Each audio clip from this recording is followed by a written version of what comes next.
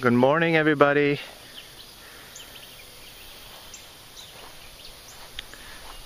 I want to talk about food and food stuff. The definition, our current definition of food and food stuff, and all the paradigms that are built around our definition of food and food stuff, and then ask the question, is it time to redefine food and therefore the paradigms dependent on the definition of food? While I do this, I'm going to walk around and show you some cool things growing in a garden. This is comfrey. I got some seeds. I started some plants in pots, and then I put them out here, and this is a second year. Now I took some roots out, cut the roots up in pieces and put the roots all over. Now I have comfrey all over. This is bee balm, and then this here, big patch here, is stinging nettle, and I have patches like this growing everywhere. And they just keep coming back, and I could chop them up. I cut them all. I cut all this down, and it just keeps growing back and back and back. So I think this is not like far-fetched to say that right now in 2018, where we stand worldwide, the situation about food and sustainability and the number of people on the planet is getting quite alarming, and people are rightly asking, do we have enough food to feed everyone, and is our current farming methods sufficient, and what can we do about it? And so look at all this nettle. Now, nettle, by the way, is one of the plants that has the most vitamin K. It has like 300% daily value. Vitamin K is that vitamin that helps for the clotting, and so all sorts of like what has to do with the blood, you know. Also, it has vitamin A, and you'll see how all this is what I'm saying here is going to all tie together once I'm done. Let's continue. So the current paradigms clearly are of agriculture are struggling. Like the big ag is struggling. It's, you know, the quote food that they're growing, this highly hybridized genetics, and now with the genetically modified seeds and that require all these pesticides and fertilizers, and you know, because the hybridized plants were growing like the corn we're growing, you know, has nothing to do with the original wild type version of corn. This here is I got two of them growing here, and they're like the belladonna type of plants. They have this scopolamine and atropine, which is a very toxic if you don't know what you're doing, but it's a medicine if you know what you're doing. Okay. And this I talked about already. It's the hairy cluster vine. Okay. It's got LSA as an alkaloid. Different types of ergoclavines and ergotines and so on. So it's another medicine, and the leaves are also very nutritious. It's wild. This is wild. The leaves are very nutritious and also used for different medical purposes, like eye problems, you know, eye sores, and it's works on the mind, you know, mood, anxiety, and things like that. This here is wild amaranth. I've made videos about amaranth. The leaves are very, very nutritious, but the seeds, this one is tiny because like I mowed here not so long ago. These things get really tall. The seeds of this here are like superfood, okay? People who know about amaranth, like, they know. But if you don't, like, Google it, you know.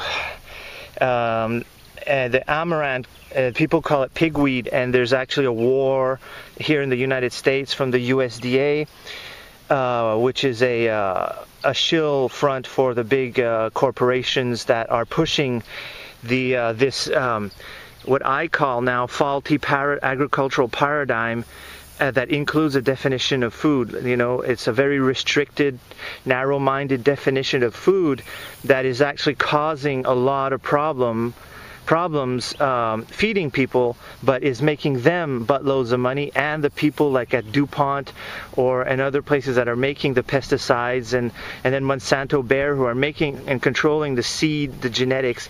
They're making money, but people are suffering around the world, and I'll keep going and talk about that, but just finish this here.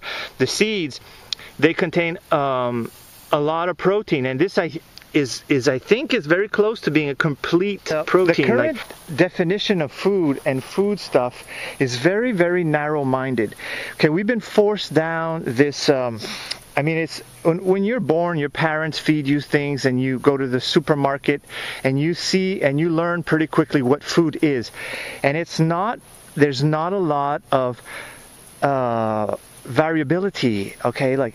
And one could even, if you look at this in biodiversity, it is not very biodiverse. It is a handful, you know, or two handfuls of different things that people eat, and that's it. They will only eat that for the rest of their lives, and every culture might slightly differ on that, but by and large, it's all the same. People eat only a certain amount of things, and then that's it. And no one questions the definition of food. See, it's like food is food. It's in a supermarket, and that's it. And then when people start to garden or grow food or go into agriculture, well, they just grow what they could sell at the market.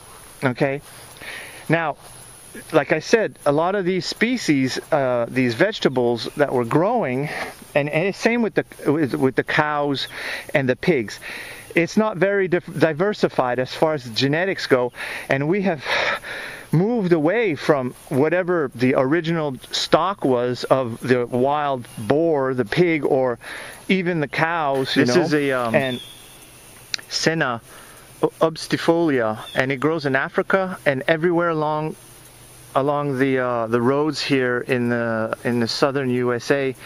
It's a weed, but it's highly nutritious, and I'm going to make another video. These leaves here, you could ferment them. You know, you pound them, you make a mush with a bit of salt, and you put this in a pot and you let it ferment without oxygen for a few weeks, and whatever you get out of here is packed with like amino acids and proteins and all sorts of good stuff. There's a lot of research in the universities in Africa that have quantified like the protein and the types of amino acid and all the alkaloids in here. In India and China, it's a herbal medicine for the liver. And anyways, I don't want to get too much in here. So is this plant here, Sida acuta. You could eat the leaves, but it's also medicine. Works on the mood, anxiety, depression, things like that. Also very highly good antibacterial, antifungal, antiviral, whatever that means. But this here can replace a lot of the antibiotics. So back to the definition of food. when I started gardening, I was trying to grow the different types of food that we were accustomed to eating, and a lot of it failed. And because I wasn't putting enough nutrients in the ground, quote, cow manure, pig manure, chicken manure, or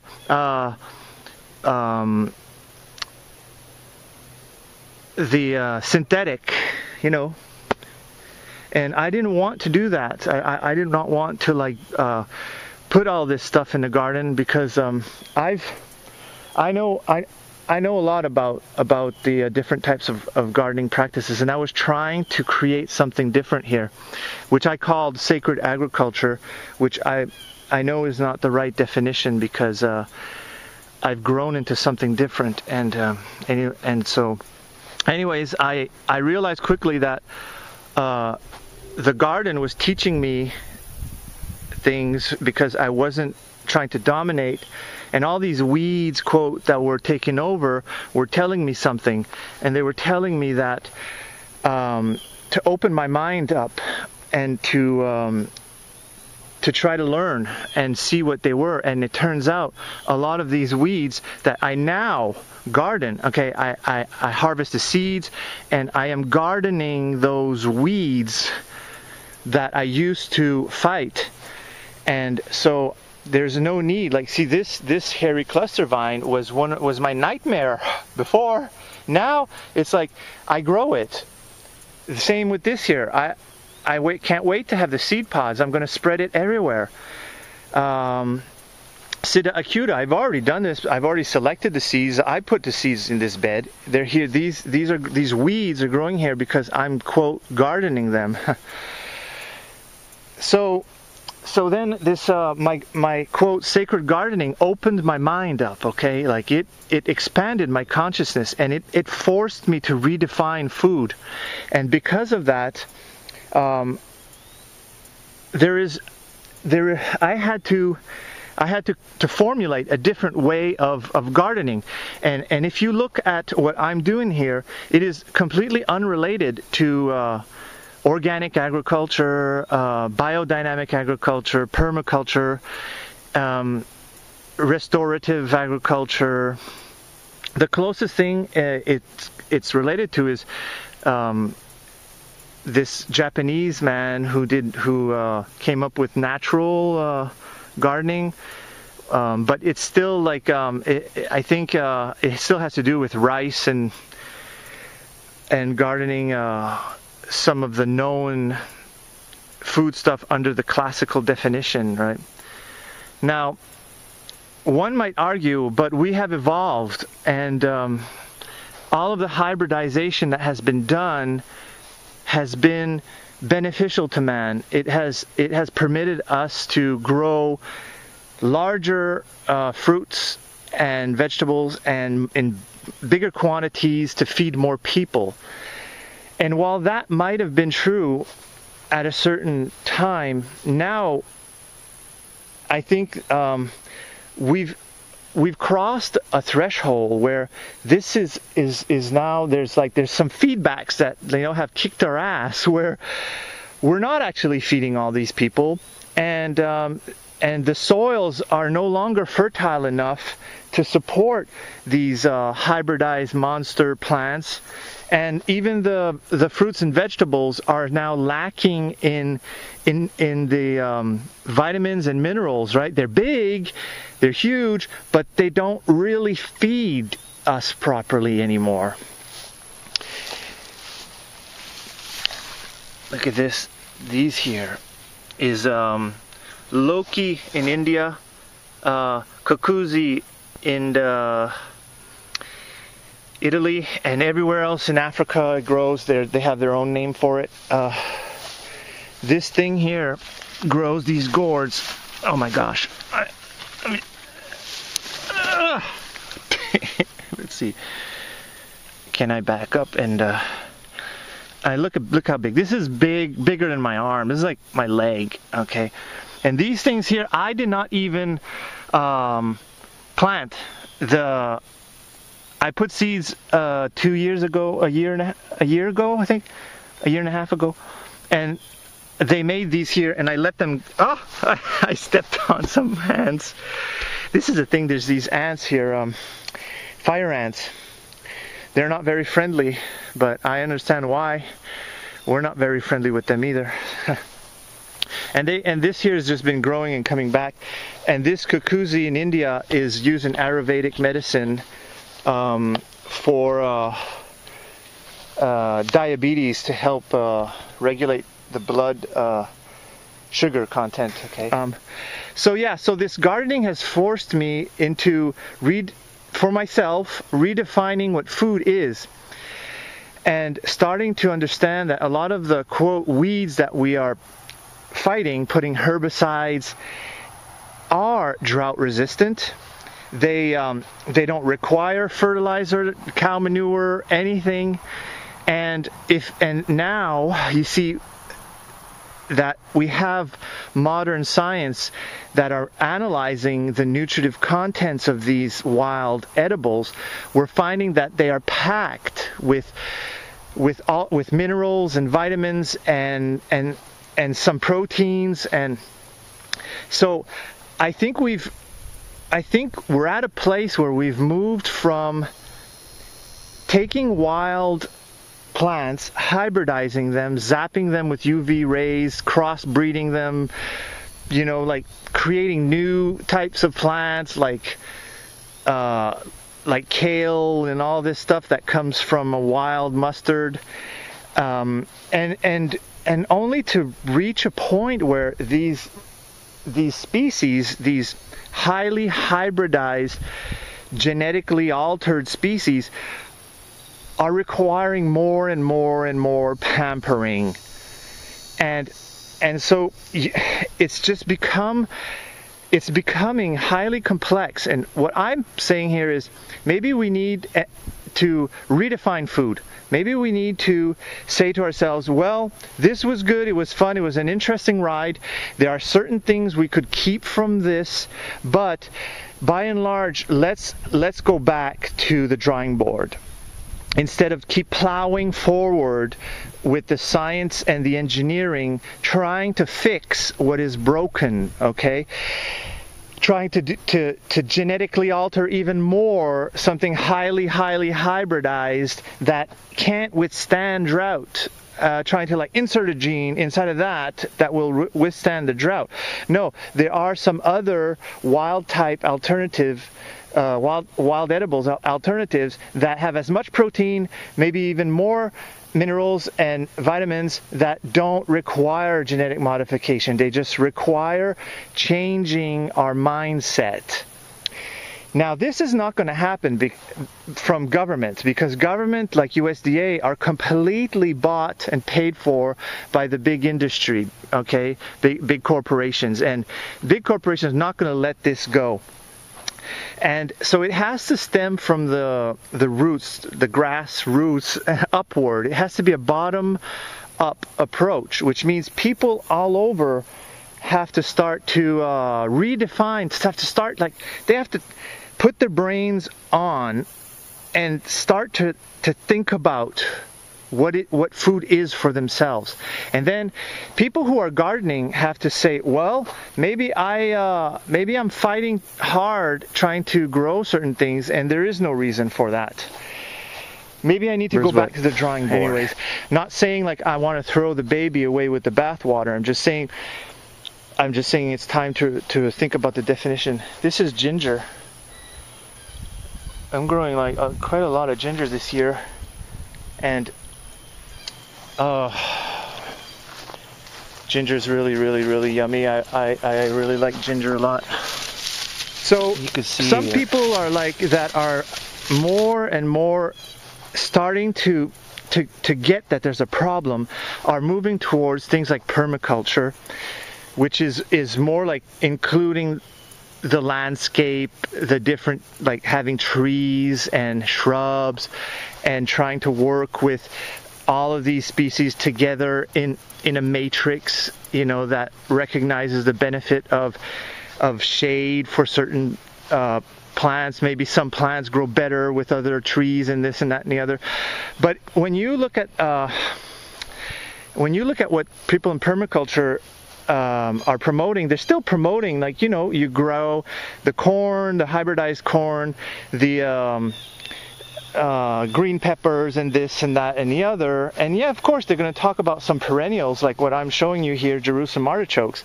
But the paradigm itself is still linked to the agricultural, the definition, the current definition of food stuff. And the same with biodynamic agriculture. They're still trying to grow the food that people will want to buy in the market, and they still have to deal with the same problems, you know, the watering, the fertilizing. See, in biodynamics, they're all about the cow manure, and composting the cow manure with these special esoteric preparations that require killing deer and to get the deer bladder, and then stuff the deer bladder with certain plants, and then compost the plants in the deer guts, and then put that in the compost and spray that on your field with all the cow manure. And so it's not very sustainable because there's not enough. This is turmeric, and so there would never be enough cows, and certainly there's not enough deer that we could slaughter to have the bladders in order to produce the compost and the sprays. And you need skulls too. You need animal skulls. You need cow mesentery cow guts. You know, like in biodynamic agriculture, there's a lot of slaughtering of animals in order to produce the, quote, medicine that is, quote, healing the earth.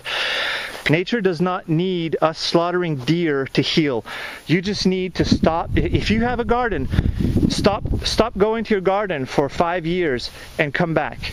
Nature will have healed itself. Okay, like tilling the ground every year, putting all this biodynamic stuff in cow manure does not heal the soil. It helps you grow plants that have been hybridized to the point that they can't grow by themselves. And it's sustaining that same paradigm that I'm questioning, and I'm saying I think it's time to get rid of it, or at least transition from it to something else. Okay.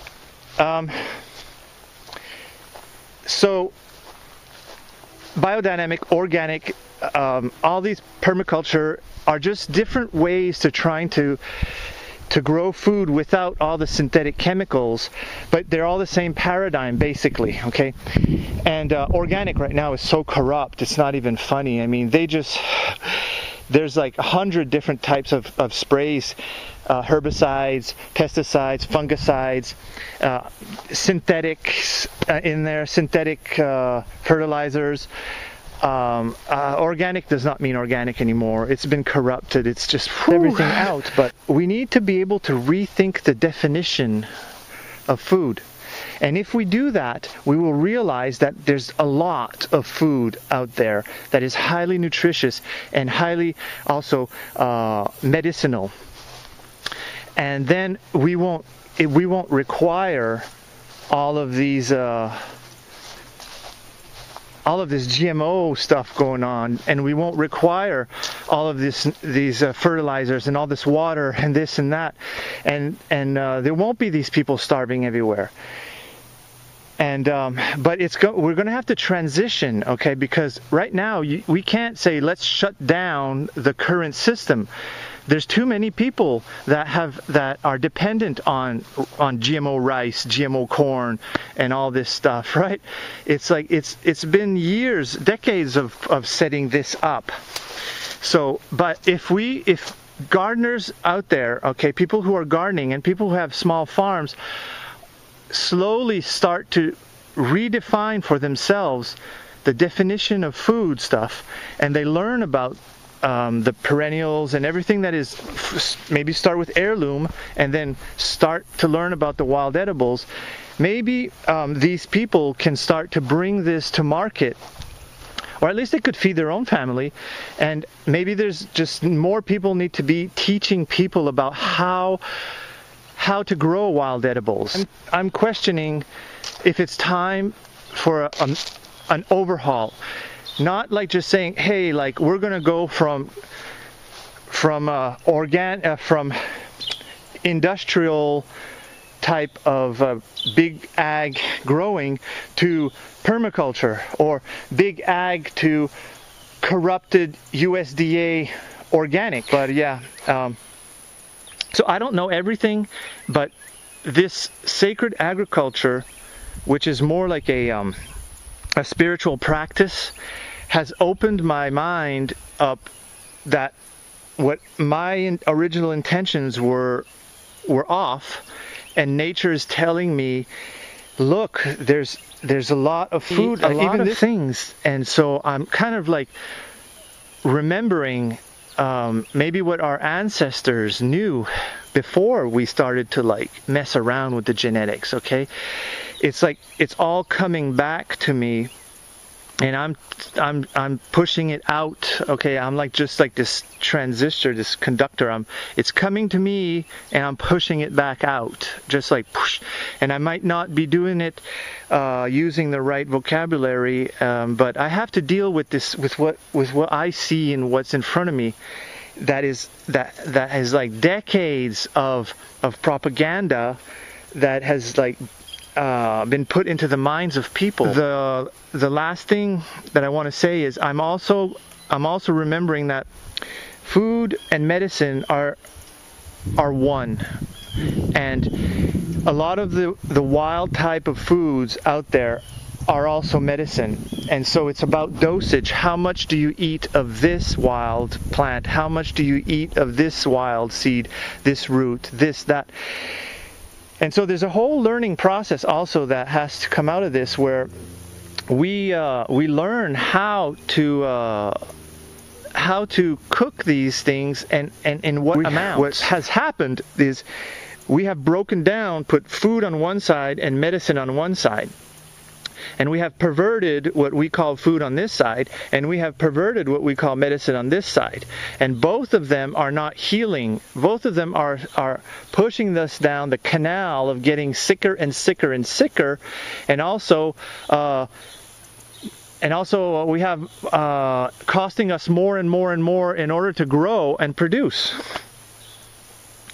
And so all of this here needs to be to transition towards something that is much more sustainable, spiritually, intellectually, emotionally, and physically, right? So that's it, folks. Take care, and I'll make more videos as I have more information to share. All right, bye-bye.